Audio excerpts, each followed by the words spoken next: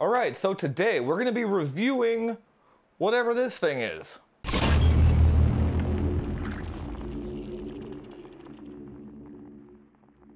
Alright, so what's the deal with this thing? This thing is the EVGA Powerlink 41S or something like that. I don't know why they chose 41.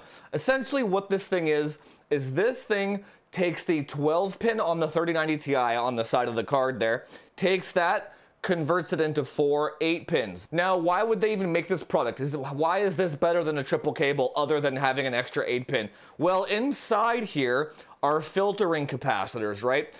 The idea being that it will smoothen out the voltage going into the graphics card before it actually reaches it, right?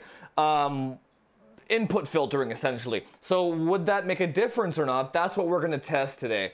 Now, this product is for the 3090 Ti only, and I'm like 99.9% sure that it's completely useless because EVGA has done this before. This was the 2000 series one. Although this one had more of a functional design to it where on the 2000 series card, this would kind of plug into the top because the 8 pins were on the top, and then that would move the 8 pins over to the side. Makes it for an overall cleaner aesthetic. There are capacitors in here too, but when I tested this way like a couple years back or whatever, it didn't do anything. And so but at least this one had a functional purpose, right? This one here, on the other hand, doesn't make any sense at all because it would increase the length of the graphics card. And, I mean, I don't know. Maybe if you're running 1,000 watts through it, like maybe if you run 1,000 watts through this thing, it's safer than running 1,000 watts through 3 cables, maybe? Like an XOC thing, possibly? Anyway, but that's not what it's advertised for. It's advertised as cleaning the signal up. I mean, yeah. So I wasn't even going to buy this thing, but the marketing for this thing was so ridiculous that I had to get it for the lulz. Anyway, thanks to the supporters for buying this for me. All products on this channel are bought by supporters so that I can bring unbiased reviews to you. Usually I wouldn't bother with stuff like this, but we gotta do it. I can't remember how much this thing costs now, but it was like 50 bucks after shipping, I believe. I can't remember now. But let's go find out what that $50 gets you if you are a 3090 Ti buyer, or if this thing was just a whale gotcha moment, right? Let's just milk those buyers for even more money with more useless shit. Let's go.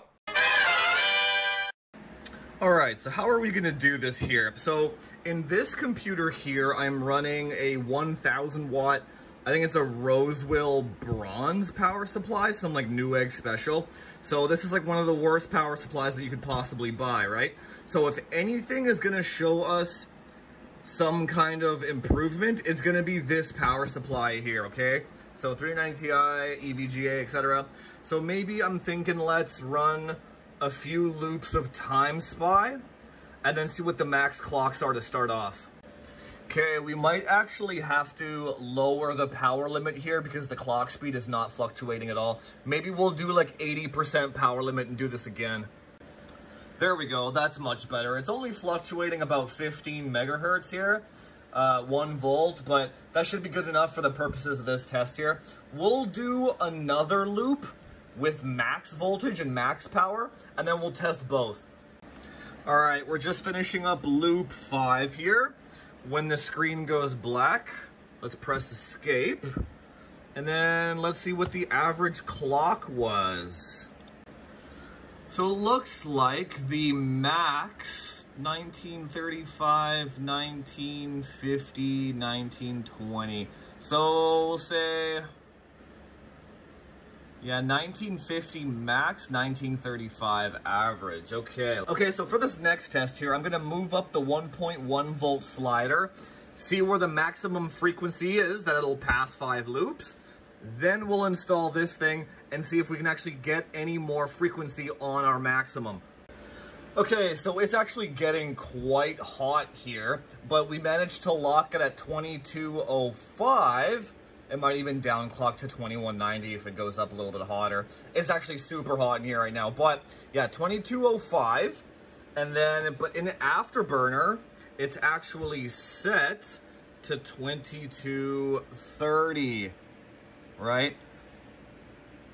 2235, yeah. So 2235 in Afterburner, and then 2205 in Time Spy after 5 loops, and that is without the power booster. So now let's go install this thing and see if it, I don't know, see if it does anything. All right, I'm gonna hook up this RGB header here on the unit, and then I believe it just kind of slots in. Wait for that. I'm trying to do this with one hand. It's really difficult. Yeah, there we go. And then 1, 2 screws. Okay, that's it. I mean, it's pretty solid. Like you would think it's flimsy, but it's not. It's actually like it's quite good. I'm not worried about this thing breaking off at all. Like, it's really good. So yeah, I mean, it adds maybe another 2 inches to the length of the card, so that might be a deal breaker for some people. But I mean, I don't know, whatever. Let's just see if it actually performs better. The Powerlink 41S engaged. All right, we're just finishing up loop 5 here on the 80% power limit. It's the exact same. I mean, I'm not really sure what I was expecting there, but yeah, it's identical. So no dice on smoothing out the frequency with the power booster. So, I mean, I'm not really sure what I was expecting, but it's still always disappointing to know that something that you bought doesn't actually do anything whatsoever, right? So let's move this over to 2235. And then if I can pass this for 5 loops, I'll try and move it up 1. There we go. And then we'll see if maximum frequency has changed at all. This one is the most likely to actually show any kind of gain here. Nope, it actually just crashed, which means the fact that I passed 5 loops before was just a fluke. So it made it through 2 loops like this, crashed, which ultimately means, well, it didn't increase the frequency, right? So it does absolutely nothing. I don't know. Yeah, I don't know what the purpose of this product was. It just makes your graphics card longer, looks uglier, like with 4 pins sticking out there, and this was like the worst power supply that you could use, so it didn't even clean up the signal from a Rosewell 1000 watt bronze. So yeah, if you are a 3090 Ti owner, this is a hard pass for you. It does absolutely nothing. Zilch, 0 balls. Well, that's pretty much it. I was gonna like take it apart and show you the capacitors, maybe do some B-roll, but this thing is so useless and disappointing that I kind of don't want to spend any more time on it. In my opinion, this thing is actually worse than stock because it extends the length of the card and it makes cable management even messier, right? So you're never gonna pull more than like 450, 500 watts in a game anyway, so I don't know what this is for. And you know what the real question is? They had to R&D this, right? Like they had to pay somebody, like an engineer, to R&D this thing, right? Even if you are a 3090 Ti buyer and you're just looking to waste some money, maybe go look for a custom sleeved 12-pin cable. That would look really nice, and then that would make your overall build look much cleaner than this thing. So anyway, guys, so yeah, does absolutely nothing.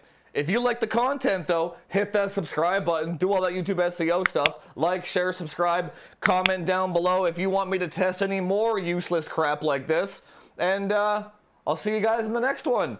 Talk to you later.